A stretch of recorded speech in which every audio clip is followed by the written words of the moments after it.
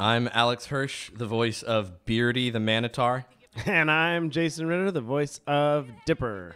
Dipper versus Manliness. Okay, so this, just to get it out of the way, this episode... Mike Rianda, who does some of our commentaries and one of our writers, if I have to mention it because even though he's not here, I can hear him yelling it from off camera. Just in my heart, I know he would want me to say this. That this episode almost killed me. Like, I was so frustrated with how this episode came out. And really? Yes. And in retrospect, I don't have a problem with it. There's a lot of great gags. It's a lot of sweet moments. This episode was one of the very first episodes we wrote. And it was one of these things where we were still figuring out the tone of the series. And what is the reality of this show? You know, if there's a spectrum where on one end you have X-Files, which is real and scary and spooky, you know, and on another end you have something like Fairly Odd Parents, where it's colorful and cartoony and it has that sort of Peabody and Sherman, like it's silly, right? Like in my mind, I wanted this show to have a level of groundedness and level of reality and a sense that everything that was magic had some kind of connectedness to the overall story. And so when we broke this episode, because this episode absolutely was pitched out by me, I was like, I think it would be fun to do an episode about puberty and about Dipper getting his first chest hair and about Dipper trying to figure out what that means. You know, when I was a kid, I was a late bloomer. I was the shortest kid in my 6th grade class. Like, I had a squeaky little voice. And, you know, I think boys are always encouraged to become men, and you don't know what that means. Yeah. And to me, that was a source of conflict. And in retrospect, I was like, I was seeing it as a source of as a source of conflict and comedy. And that's the thing we're looking for these episodes. And these ideas of these characters who exemplified this sort of over-the-top and, in fact, dangerous and counterproductive but alluring to Dipper example of masculinity. I was like, that will tell that story. That'll help tell that story. And we had one of our writers, really funny writer, Tim McKeown, do the first draft of it, and he came up with a lot of great jokes. And a lot of the jokes you see right here with Stan at the table, that opening this scene with, do you have this in another animal? That's a Tim McKeown joke, killer joke. And it was a funny script. But I looked at the story and I suddenly had this feeling of, like, I think that the tone of this is not the tone of Gravity Falls. Like, that this is too far away, that the magic is so silly and so ungrounded, and you've just got these monsters walking around in broad daylight. Like, I thought this is a show about urban legends, not a show about just, like, pro wrestler cow monsters walking around and calling each other bro. And I was freaked out. And I did a pass of the draft where I was trying to ground certain elements a little bit, but I remember, like, when the episode came back in animation, like, I had a little freak out, like, oh no, I screwed it up. This isn't the show I wanted to make. Burn it down. And wow. And I remember there was a little bit of the sort of back and forth in the writers. You know, I remember so far as going to the executives and being like, can we just, like, not air an episode? Can we just, like, not play it? It got to that point. In my heart at the time, yeah, I had a different idea of what I dreamed Gravity Falls would be, and I was like, this isn't it. This isn't it. Yeah. And, you know, when it came out, it was fine. And I recently went back and watched it, and it's, like, got some great jokes in it. Yeah, it's very it's so sweet. fun. Dipper and Baba became something the fans love. Disco Girl. Disco Girl is something the fans loved. And, like, you know, we're living in a time where there is massive cultural upheaval about how to be most sensitive and useful and progressive about conversations about gender. And this episode was written just a few years ago, but practically in another world when you consider those types of conversations. And I was a little scared to go back and watch it like, oh no, like, did we make a point or suggest something that felt, you know, really out of step with the modern moment? And going back and watching it, it feels, doesn't at all. It feels funny, it feels sweet, the heart feels in the right place. And, you know, I would take any critique if someone had it, but watching this, I was like, you know what? Like, the whole thing basically reads as a gentle-hearted critique of toxic masculinity. Yeah, and, exactly. And, like, Dipper rejects it. And Dipper rejects it. And so, like, I think it's, like, going back on it, like, I'm chill about it. And, like, this was one of these things where you don't know what you're making until you've made it. Yeah. You have an idea in your head of what it is, and then you watch it later, and, like, I think all the things I wanted Gravity Falls to be, at certain moments it was, and at other moments it was something else that was also fun. Yeah. So when I mention, like, that this used to be my most hated episode, I don't mean to disrespect the things about it that are good or the people who worked hard on it. It had to do with like, how do I reach this vision I have? Yeah. And have I betrayed that vision? And it's always, what you create is going to be this interesting mix of the thing that was in your gut and all these other factors, right? And you'll create something that you couldn't predict, but that's also what's really cool and exciting about making something and making TV. And it's probably good that I didn't have more control, because I'm like going back, I'm like, this is a lot of fun. And one of the biggest change that I made to this episode late in the game, because I was so stressed out about it, I actually did a lot of work on this episode personally, some more than even other episodes, because I was so like, it's not right.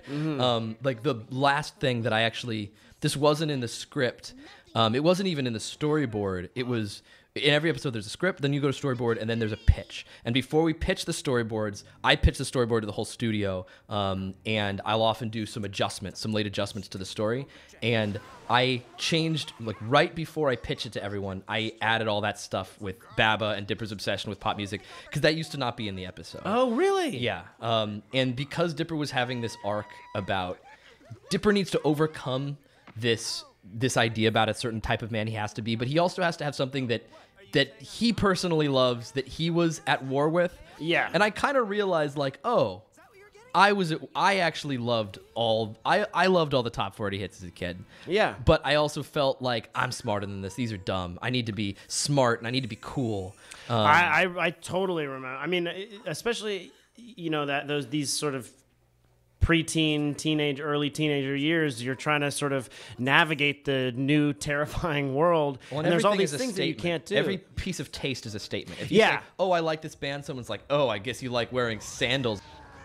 You're like, yeah, like, what? I just thought I liked this one song. Like, everything signifies some big cultural or tribal identity. And so liking anything is terrifying. Dangerous. Yeah, because like you're judged for anything. The safest, coolest way, and this is sort of when I had this little moment of rejecting cool. And maybe it was because it was sour grapes or whatever, but I had this period of time of trying to be cool, but it seemed to me that in order to be cool, you had to not like anything. You had to take out your passion for things, and just everything was okay, or like, you know, what'd you think of that movie? I don't know. I didn't really like it. Like, that was the safest you could do. Yes. No one would ever challenge you if you didn't like something. Yes. But if you did, you had to like justify it, and it made a statement about yourself, and it was scary. I really loved this episode, and actually, this was I was at a bachelor party. Mm-hmm.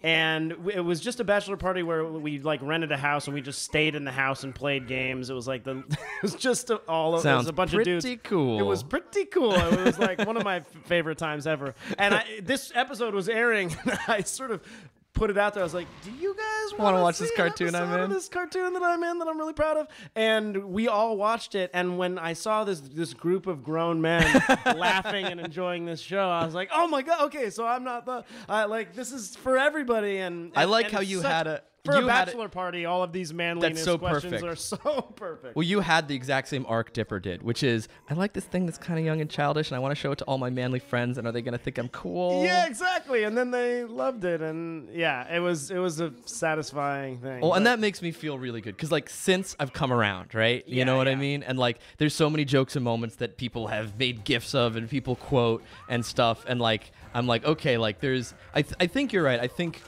if an episode has a core of truth to it, even if that truth is delivered in a really silly, over-the-top, wacky, goofy way, that the value can be felt. Yes. Even if an episode like this sort of can stick out tonally next to the other episodes, like that there's something truthful in the experience. Yes. You know, even though it's being shown in this like really, really bizarre manner. I gotta give a shout out to the director of this episode, Aaron Springer.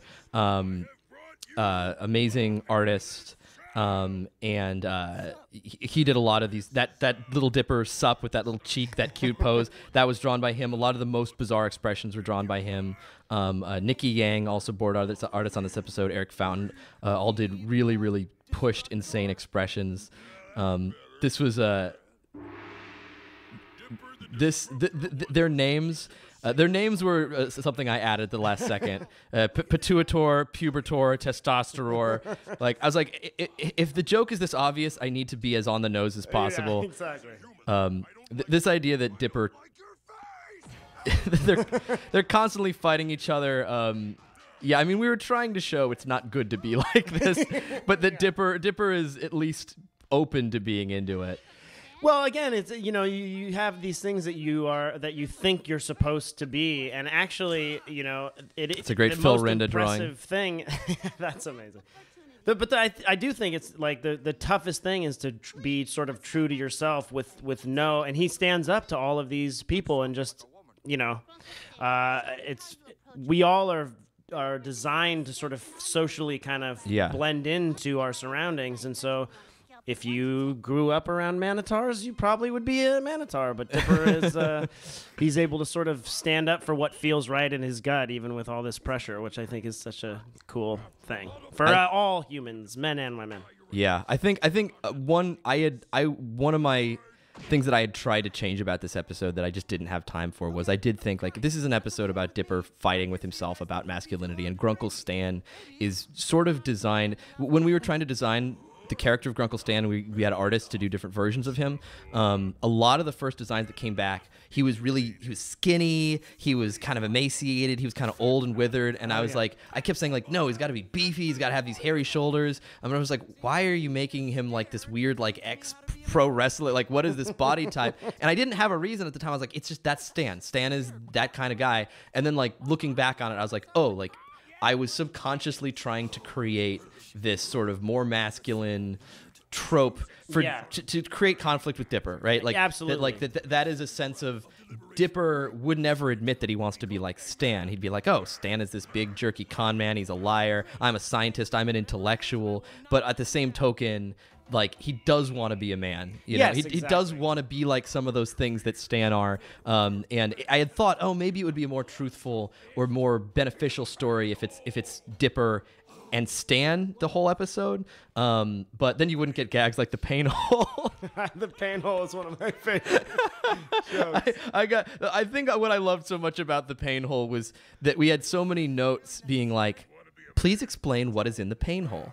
And I'd say pain. And they'd be like, what is this a reference to? I'd be like, it's a hole in the ground and there's pain inside. Yeah. And they'd be like, is there going to be blood? I'm like, it's just pain. And I could tell everyone wanted to cut this joke, but no one could think. They felt that we were crossing a line, but they couldn't put it into words. So we got to keep it. Well, I also love that then the pain hole becomes whatever the viewer imagines it to be. Yeah, exactly.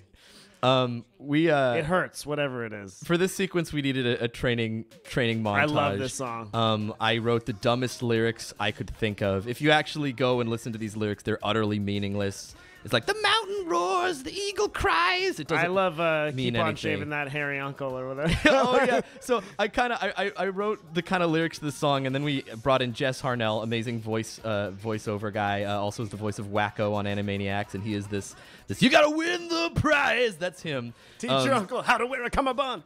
Yeah. So I changed the lyrics when we were in the booth because he was doing it to this, and the sequence was so ridiculous. I was like, can we add? I don't really know what's happening. Teach your uncle, keep on shaving that hairy uncle. Like we were making fun of ourselves and how dumb it was. Like some of this just came out of fatigue and just like trying to amuse ourselves. So I think originally in this episode, Dipper, we always wanted to have a multi-bear. Originally he was called the Bear Bear. The idea was he's a bear made out of bears, and he's called the Bear Bear. And the whole reason he was called the Bear Bear was so at some point Dipper could comfort him and go, there, Bear Bear. But I guess there was some legal issue where there was like a bear in Russia called Bear Bear. We couldn't use it. So he became the multi-bear, and there, Bear Bear never got to make it into the vernacular of Gravity But here Falls it is fans. now. But now it lives. There, Bear Bear. All these tattoos designed by, I think our prop designer Andy did these, and they were originally inspired by Eric Fountain's drawings. Greetings, young. Nah, he's just the offering. That is My sister's giving me a crazy look. Oh, my sister's here listening to us, and she's just laughing at the ridiculousness. It's terrifying that they eat their own. That they eat their own leader. If you think that's terrifying, wait. Watch him reach into his chest and pull out a spear. Does that happen in this scene? Terrifying, Yeah. Storyboarded by Eric Fountain. We had to make that green blood, because if it was red, they wouldn't play it on the channel. But green, reaching into your own chest, pulling out a bone knife. As long as it's covered in green goo, totally cool. What about fireplace animals? They are allowed to bleed blood out there. The mounted fireplace animals in Pacifica Northwest. You know, there wasn't a lot of consistency with what was okay and what wasn't okay. Watch, Dipper tucks that. Dipper originally tucked that into his loincloth, and then we realized there's no way he could fit that in there, so he just hides it behind his back, and it just disappears and doesn't come back. I'm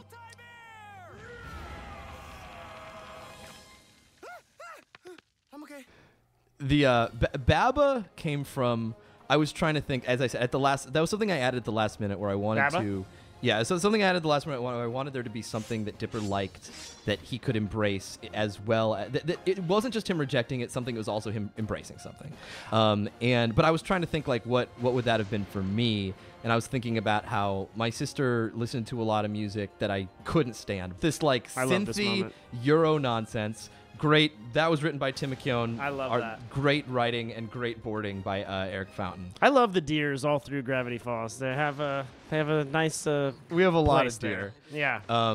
But I was thinking about how I loved Ace of Base, even though I didn't admit it. My sister played it every morning, and I secretly was like, yeah. How can you not? It's got a good. I did see the sign. But I was like, no, I hate it. It's lame. And then I was like, I tried to think of a parody of Ace of Base for this, and I was like, that's such a deep cut that I can't parody it. Yeah. So I was like, ABBA is also they're singing phonetically. They don't really speak English. That's enough of a touchstone that people might know it. I conflated ABBA and Ace of Base a lot for whatever reasons. Maybe all the A's and B's, but happy songs. The thing I remember about Ace of Base was that they would have they'd have the singer, and then they'd have that aggressive guy always come in.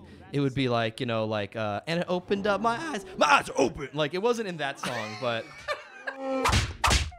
Child, why have you come here? Multi-bear, I seek your head!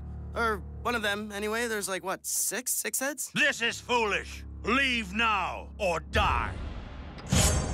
So be it.